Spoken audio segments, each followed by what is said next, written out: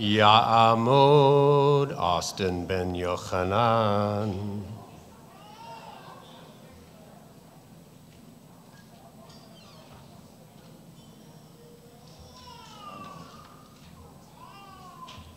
Baruch et Adonai HaMevorach.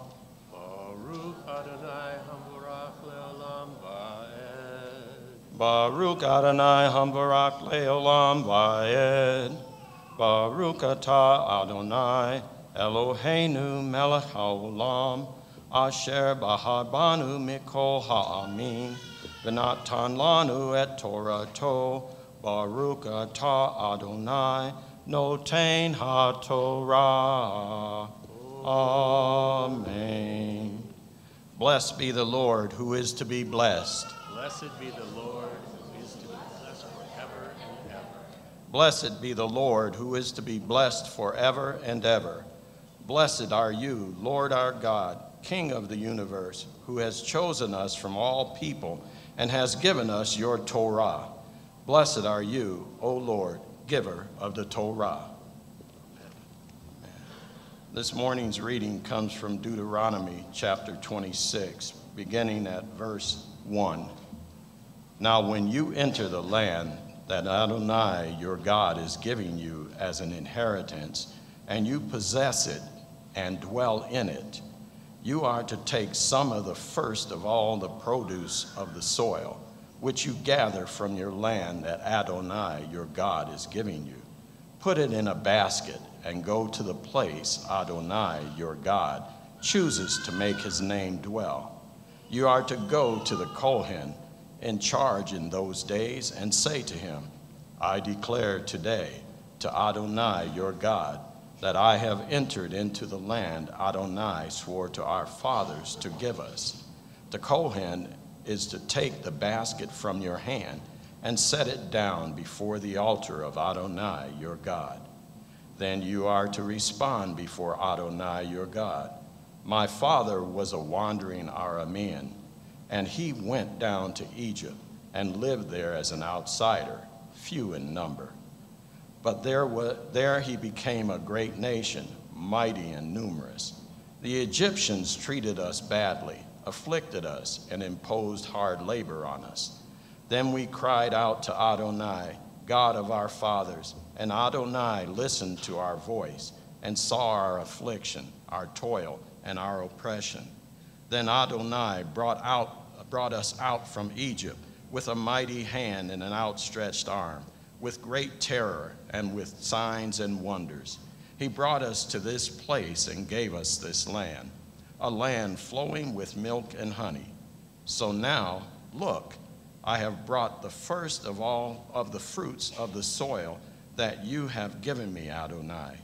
Then you are to set it down before Adonai your God and worship before Adonai your God. You will rejoice in all the good that Adonai your God has given to you and to your house, you, the Levite, and the outsider in your midst. When you finish tithing the full tenth of your produce in the third year, the year of the tithe, you are to give it to the Levite, to the outsider, to the orphan, and to the widow, so that they may eat within your town gates and be satisfied.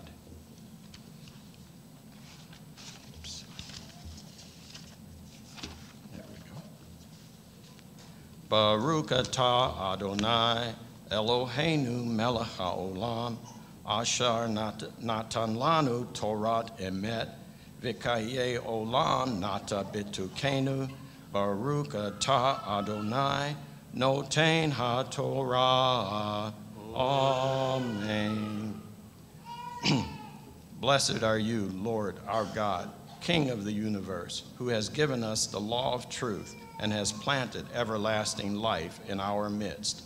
Blessed are you, O Lord, giver of the Torah. Amen. Amen. Thank you. Wonderful. Shabbat Shalom. Welcome. And welcome to our online congregation. Glad you could be here. Thanks for joining us this day. Let's go to the Lord in prayer. Blessed Lord our God, we thank you for this beautiful Shabbat day. We thank you that you are indeed the giver of the Torah. Help us this day, Lord, to hear your Torah. Give me the words to speak. Give us all ears to hear, minds to understand. And Lord, I pray that this word will be written on our hearts and will transform us and change us as you would have us be changed. And I pray all these things in the name of our beautiful Messiah, Yeshua. Amen. Well, it is my great honor to be here to deliver the message to you today. Michael is still on prayer retreat, and so I get the honor of coming up and speaking before you.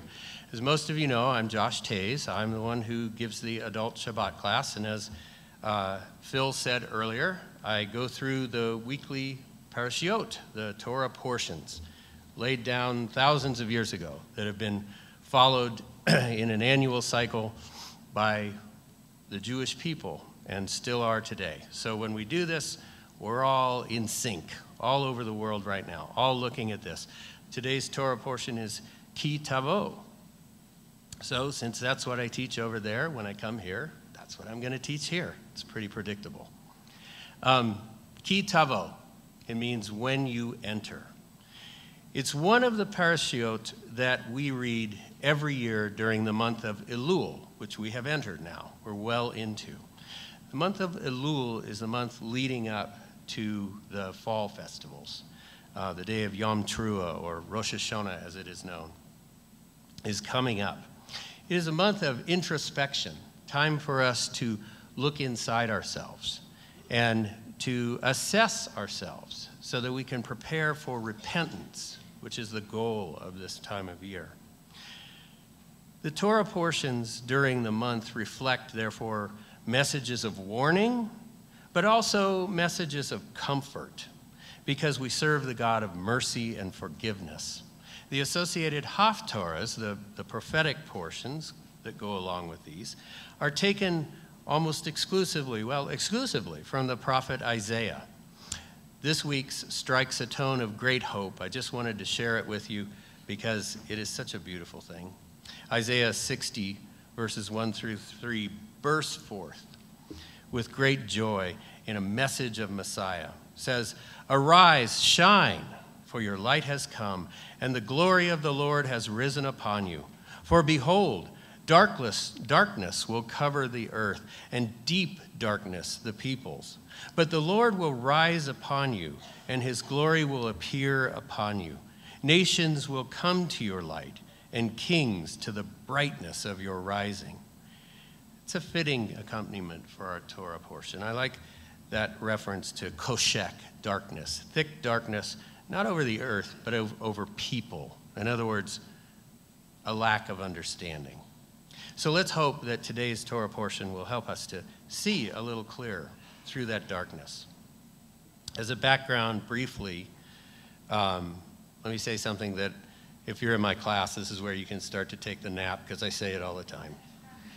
The book of Deuteronomy, or Devarim, as it is known, the words, represents the Midrash of Moshe, Moses' 40-day sermon on the plains of Moab. It's the teaching that he gave to the children of Israel as encouragement, as warning, as admonition, and as farewell, because they were about to enter the promised land, but he was not.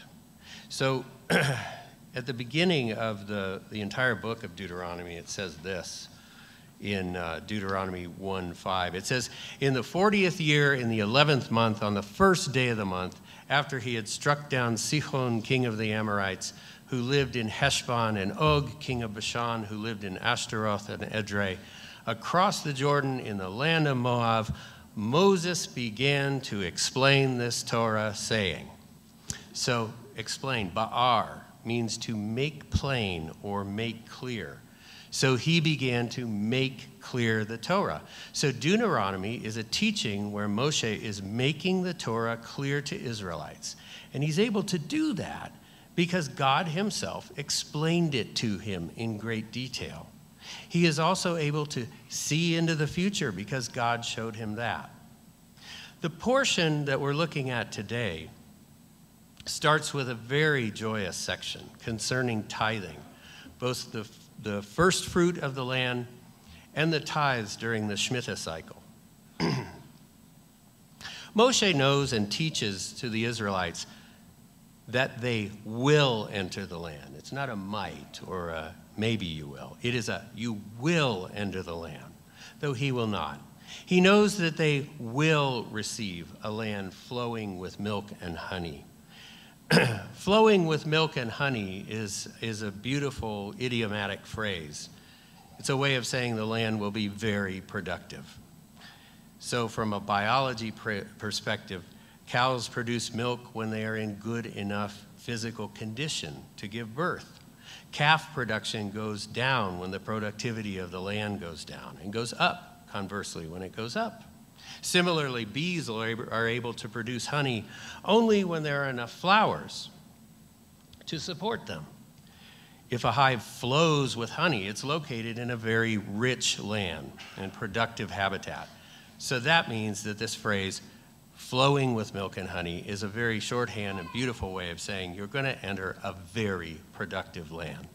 In fact, the land will be so good that the Levite, the stranger, the orphan, and the widow will also be abundantly provisioned based on only 10% of the productivity of the land.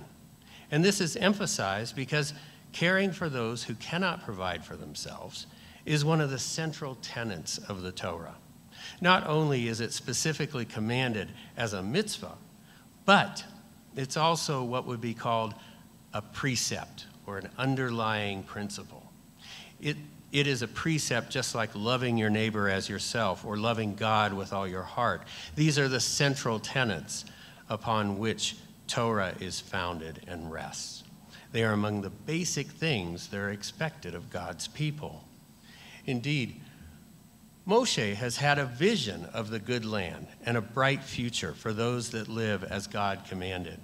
Moshe understood that the time had come when God would fulfill the promise he had made to Abraham and to Isaac and Jacob. That promise includes the land, it includes a covenant people of God, and it includes the blessing of the entire world through them. These three things intertwine like a rope, such that one does not occur without the other. The promises of God taken together include all three of those elements. Thus, at the point in history described here in this portion of the book of Devarim, God will bring about the promise of the covenant people and the land promise. That third part was, at the time of this, yet to be realized. That promise would take another 1,400 years to be fulfilled in our beautiful Messiah, Yeshua. But for now, God, through Moshe, commands the Israelites to take the first produce of the land, place it in a basket, and bring it to the place that God will choose to establish his name. Now, at this time, again, Jerusalem would not be chosen for another 400 years or so. So, at first, these offerings were brought to places like Shiloh and Shechem, other places that were very important. But here is the interesting part that I'd like to focus on today. The offerer is to declare, I acknowledge this day before the Lord my God that I have entered the land that the Lord swore to our fathers to assign us. He was to acknowledge the promise and that the promise had been personally fulfilled to him as an individual. This points to the importance of a very personal relationship with the God of the universe. After that, he was to recite the following. My father was a wandering Aramaean, and he went down to Egypt and sojourned there, few in number. But there he became great and mighty populous nation. And the Egyptians treated us harshly and afflicted us and imposed labor on us. Then we cried to the Lord, the God of our fathers, and the Lord heard our voice and saw our affliction and our toil and our oppression. And the Lord brought us out of Egypt with a mighty hand and an outstretched arm, and with great terror and with signs and wonders. And he has brought us to this place and has given us this land, a land flowing with milk and honey. Now behold, I have brought the first produce of the ground, or the soil, which you, O Lord, have given me. This joyous declaration proclaims that the faithfulness of God is in the life of the individual, as well as demonstrating the connection of the individual to the entire community of Israel. The offerer went through a long process to get to this point. He had to identify the first fruit as it was budding. He had to mark it so it was set apart. He had to nurture it, and then eventually harvest it carefully, and then carefully place it in a basket, and then make a journey, a pilgrimage to a very special place to make this offering. All of this individual effort going to honor God acknowledged his providence in the person's life and demonstrated the individual's faithfulness to the community and God's faithfulness to the community. And this was to be done annually. Remember, it said to the priest who will be serving in those days, so annually one is to do this. This process would serve to keep a person focused throughout the year on the fact of the fulfillment of God's promises. The first fruits offering goes a long way towards living a God-focused life and never lets one forget that he has nothing except what God has given to him. And another very important principle in the first fruits for us to learn is that the dedication of the first fruits blessed the whole harvest that came thereafter. If we are diligent to intentionally identify and set apart the first fruits of our labor, then all that comes after it is blessed. In fact, the harvest can't be blessed unless the first fruits are thus dedicated.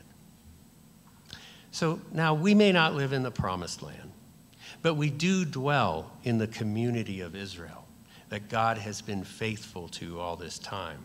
So this first fruits is the foundation of our tithing when we take from the first of the increase that God has given us and turn it back to him in accomplishing his tasks. Whatever godly charity you support, this congregation or other ministries, it doesn't really matter. It's important for us to recall that this Torah of the first fruits so that it doesn't become a thoughtless habit. The principle of a prayerful declaration before God, recounting his faithfulness to us individually and to the promises he made all those centuries ago to Abraham, will give us a spiritual, deep meaning to our tithing. Another example of how the Torah brings us closer to our God by giving us a solid rock on which to base our lives. Speaking of rocks, there's another part of this I'd like to highlight, this Torah portion. We didn't read it here, but hopefully you've all read this Torah portion for this week before you got here, right? Amen. This Torah portion also instructs that upon entering the land, the Israelites are to set up massive stones covered in plaster and very clearly inscribe on them the words of the Torah. These stones are to be set up and used as an altar at Shechem. That, you will remember, is the place where Abraham received the promise for the land.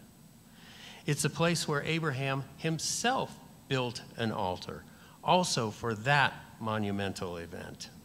Now here, in this Torah portion, God re-emphasizes this place by having the Israelites build another altar at the same site to stand as a monument to the world that declares that Israel did not come to the land as an invading army or a group of settlers who don't belong, but rather received the land because of the grace of God. And what is the sign of the grace of God on these stones? It's the terms of the covenant, which God graciously blessed them. It's the Torah that at a future time, as both Isaiah and Micah tell us, will go forth from the Holy Land. And if something is going forth from one place, that means it is going forth to all the other places. The fact that we are talking about the Torah in September of 2019 in Tucson, Arizona, halfway around the world, is proof enough that the prophet's prediction is unfolding even now. I just don't want us to lose sight of the fact that we are part of this living process. This isn't just some book. It's a living book. It's happening here in our lives. This Torah portion describes a joyous and monumental event that after all those wanderings, after all those hundreds of years, a people born without borders, taken out of another people, actually exist and have come to possess the land just as God had promised. Perhaps we can learn a lesson from their patience and their faithfulness. God remembers his promises, and he remembers them in his time. May we be likewise ready to accept his gifts when the time comes. Now, we can't talk about this particular Torah portion without noting a very difficult part of it, and that is, this is the blessing and the curse.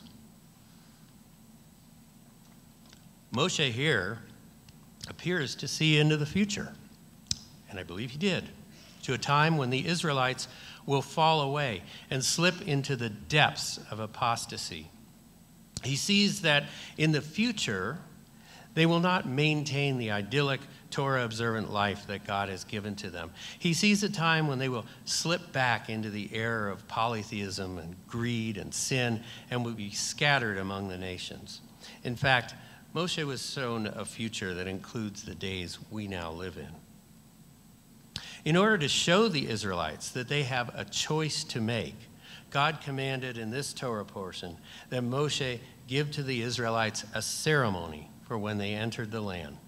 They were to divide the elders of the tribes and send some to Mount Ebal and some to Mount Gerizim. The Levites stood in the valley between with the Ark of the Covenant before all the people in that valley. The elders on one side pronounced the blessing and those on the other the curse, as it says, in a loud voice that all Israelite would hear. These commandments that Moshe gave to Israel in this Parsha would be carried out, and you'll see it in Joshua chapter 8. I don't have the slides for that, but that's part of your homework assignment today. Go home, read Joshua chapter 8, and see that they actually did this when they got in there. So picture the scene. Joshua leads the people to the place that God commanded, Mount Gerizim, has on it half the elders, and next to them large stones covered in plaster with the Torah written on it. On the other side are the other half of the elders on Mount Ebal, and no stones with them. In the valley is the ark and the Levites and all the people spread from the foot of one mountain to the foot of the other. And they heard the blessings and the curse. This was a large ceremony intended to memorialize the fulfillment of the Abrahamic promise and to emphasize the importance of walking in God's ways. It was placing before the Israelites in a very visual and tangible way an actual choice. The presence of the elders atop the mountain, the plastered stones, the presence of the ark itself would drive home the gravity of the moment. They stood, if you will, in a valley of decision as they heard what it means to make a good choice and what it means to make a bad choice. What is the good choice? Is it merely following the commandments?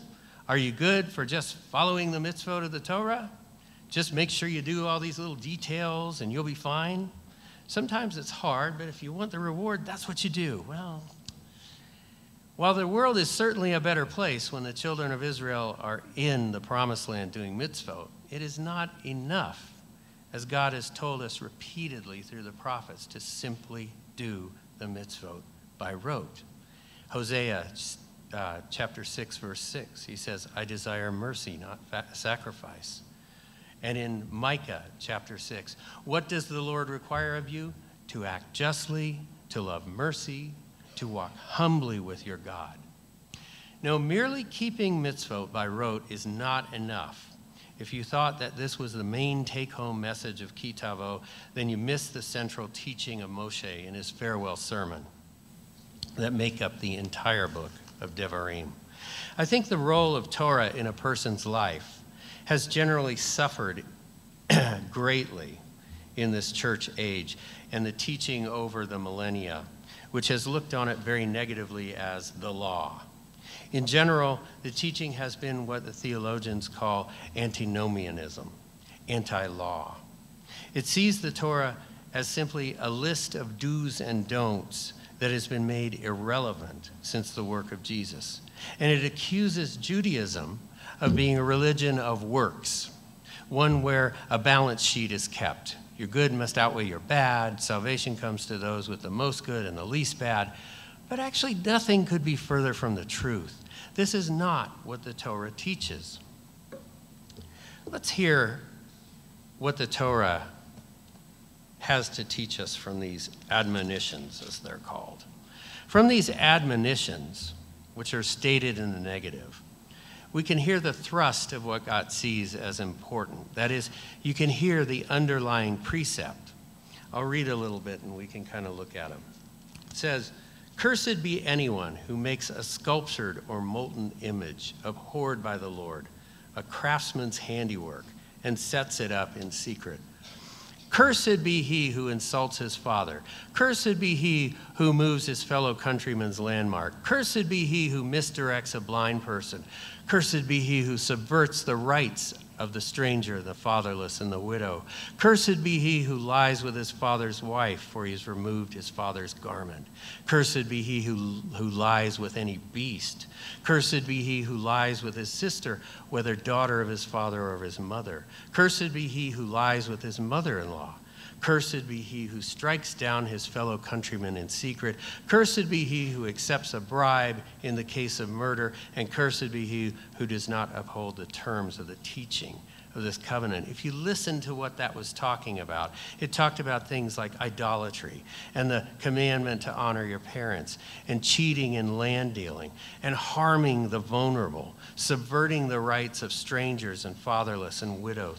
Sexual immorality shows up in there about 4 times. I wonder if that's a problem among humans.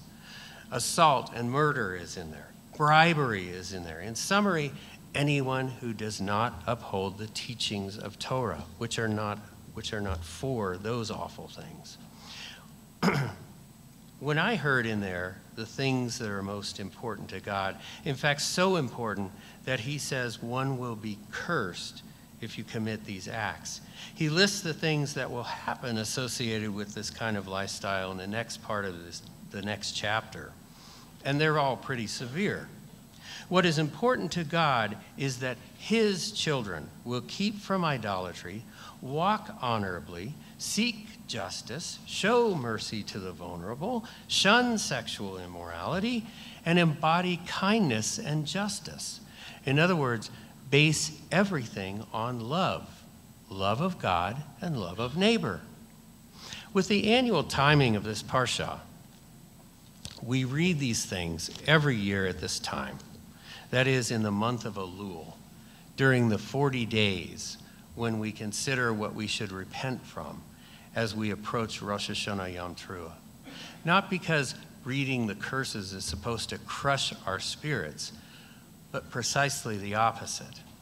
Because we know that because these things are here, there is also good news. That good news is for those that repent and turn away from these things, forgiveness and blessing is possible. And we are so fortunate to have been born in a time where the necessary work of forgiveness has been accomplished by a humble rabbi from the Galilee, who poured out his life on a tree so that we could have a change in our hearts. This humble rabbi knew well the teaching of Moshe from this Torah portion. He knew what we have just read in this portion. He knew Torah because he is the Torah. He knows that truly to walk in his ways, one must have the proper attitude of heart. 2 things Moshe gives in this sermon on the plains of Moab are 1 at verse 26.16.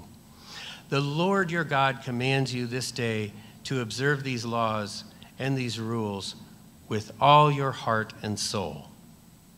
So walking in his ways must be done with all your heart and soul. But still, one could be committed to doing these things with their heart and soul, and something would be missing. The main point of this whole portion hinges, I think, on another verse, and that is at 28:47. You see, the curses will come because you would not serve the Lord your God in simcha, in joy, uvetov levav, in gladness of heart. So the central teaching of Moshe in this most important part of his sermon is that you must serve the Lord your God by keeping his mishpatim and hukim, his statutes and commands, with all your heart and soul, in joy and gladness of heart. He's asking you to conduct your life with Torah as your guide, and to do this in joy and gladness of heart. According to Moshe, it's serving God with joy and gladness of heart that is most important. So when this humble Galilean rabbi, this Yeshua, came and taught his disciples, and they left us the testimony of his ministration on earth, did he teach anything different than Moshe, or did he perhaps amplify that? Let's go to Matthew chapter 23, verse 23. He's at this point going after certain of the Pharisees. Woe to you, scribes and Pharisees, hypocrites! For you tithe mint and dill and cumin, and have neglected the weightier provisions of the law, justice and mercy and faithfulness. But these are the things you should have done without neglecting the others, you blind guides who strain out a gnat and swallow a camel. If you will notice, the reference to tithing in here links this admonition directly to today's Torah portion. Just as in just a few words, Yeshua made a very clear point. Those three things are a summary of the positive message we just derived from those admonitions, those curses that we just read. Justice is often another translation of the word tzedakah, or righteousness, and covers the warnings against immorality and unfair dealing. Mercy covers the admonitions against harming widows and orphans and strangers. In other words, the most vulnerable of society. Faithfulness epitomized in the admonition against idolatry. And in his statements, and his statement that these things you ought to have done without neglecting the others is very closely related phrase to chapter 27, verse 26.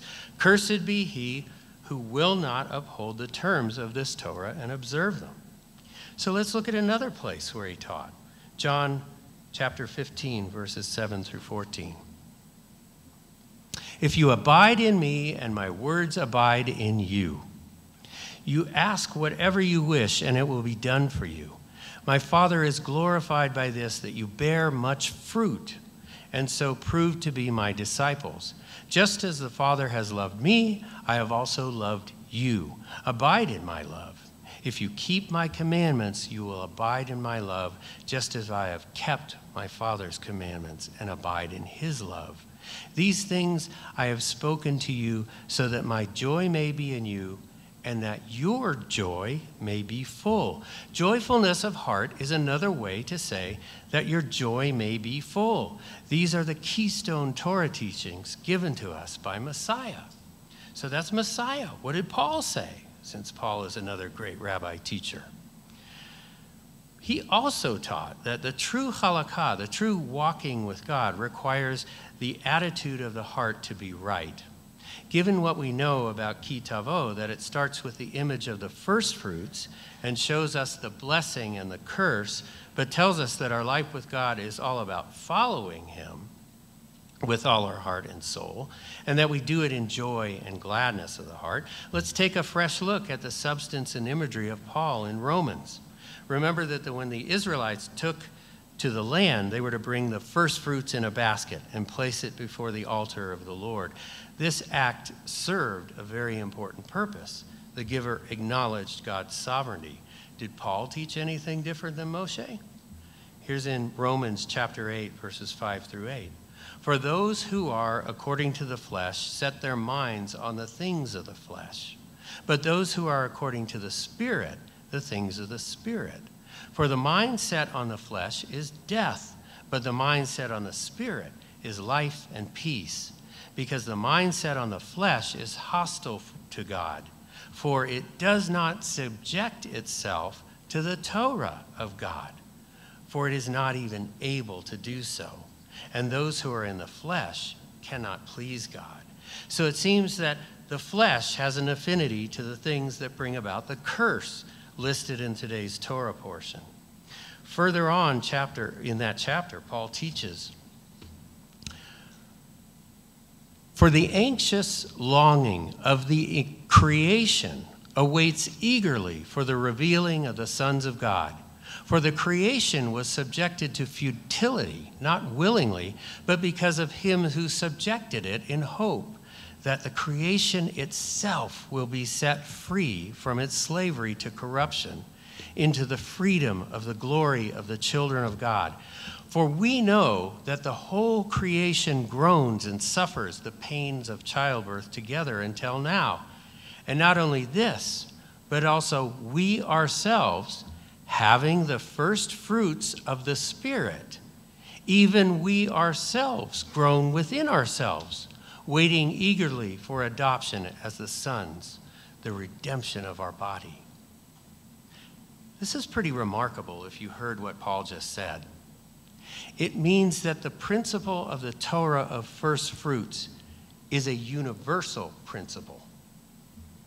Paul tells us that the whole creation awaits the sons of God.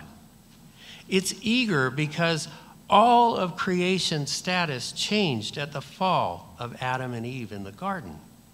He tells us that those that accept Yeshua and receive the spiritual transformation that comes with it have the first fruit of the Spirit.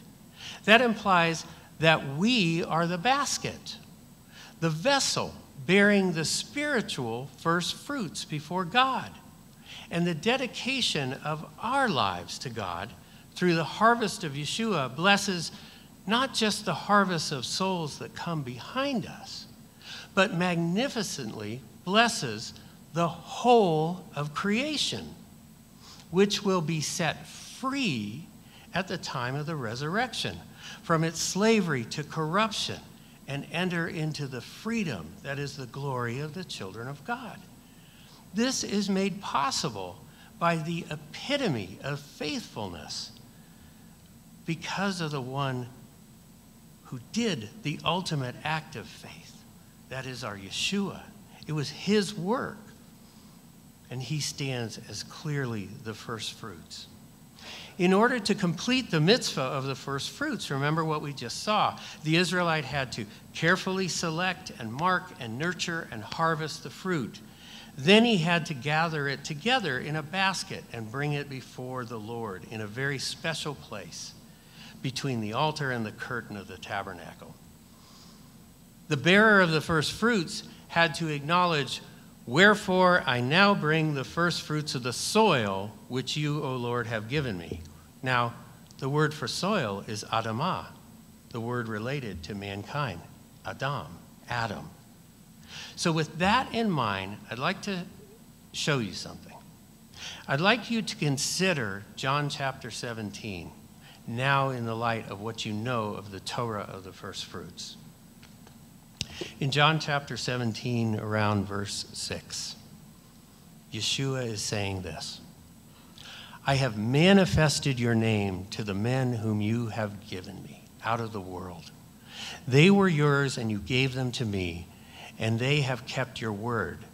Now they have come to know that everything you have given me is from you. For the words which you gave me, I have given to them. And they received them and truly understood that I came forth from you, and they believed that you sent me. I ask on their behalf. I do not ask on behalf of the world, but of those whom you have given me. for they are yours. And all things that are mine are yours, and yours are mine, and I have been glorified in them. And a little later, he goes on to say, for their sakes I sanctify myself, that they themselves also may be sanctified in truth. I do not ask on behalf of these alone, but for those who believe in me through their word, that they might all be one, even as you, Father, are in me and I in you, that they also may be in us, so that the world may believe that you sent me. Now, I may be asking you to stretch a little bit here, and I realize this isn't the usual interpretation of those chapters. But can you hear what Yeshua was doing there, now that you know the Torah of the first fruits? It was perhaps the most eloquent declaration of first fruits ever uttered. I've only quoted a few verses here, but again, more of your homework today. Go home and read John chapters 16 and 17 in light of the Torah of the first fruits. It's my heartfelt hope that you may realize the profound and expansive gift that we all have been given, that you will realize that coming to faith in Yeshua was not just an act for yourself, but is in fact a critical element paving the way for the blessing of the entire world. If you're listening to this online or wherever you might be, and you have not come to understand how important Yeshua is in your life, it's my hope that you will see the Torah of the first fruits perfected in Yeshua, and that you too will desire to be in that basket of the first fruits that Yeshua is presenting before God as seen in John chapter 17. For the sake of both you and of all creation, if you have any questions, if you feel moved, if you haven't known Yeshua yet, I ask you, please come up. Any one of us can talk to you about that. So let's take a moment and contemplate the fact that we are the first fruits presented before God. Let's pray silently for a moment, and then I'll close us out in prayer.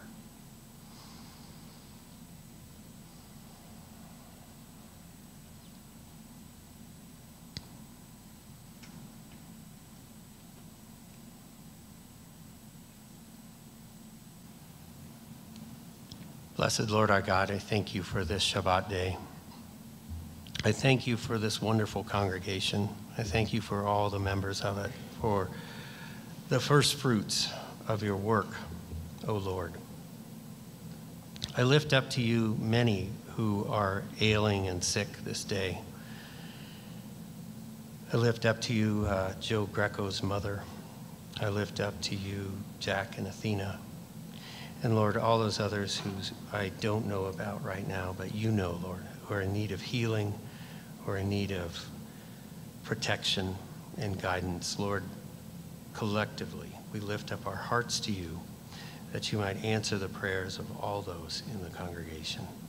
And I pray these things in the name of our Messiah, Yeshua. Amen. Thank you.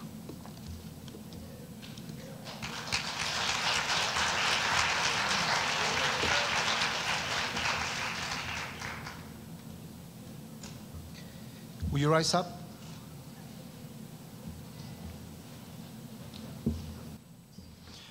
Yivarechecha Adonai v'yishmerecha, Ya'er Adonai panav elecha v'yikuneka, Yisa Adonai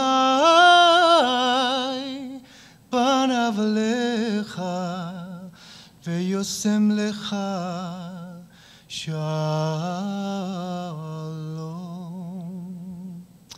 May the Lord bless you and keep you. May the Lord shine his light upon you and be gracious unto you.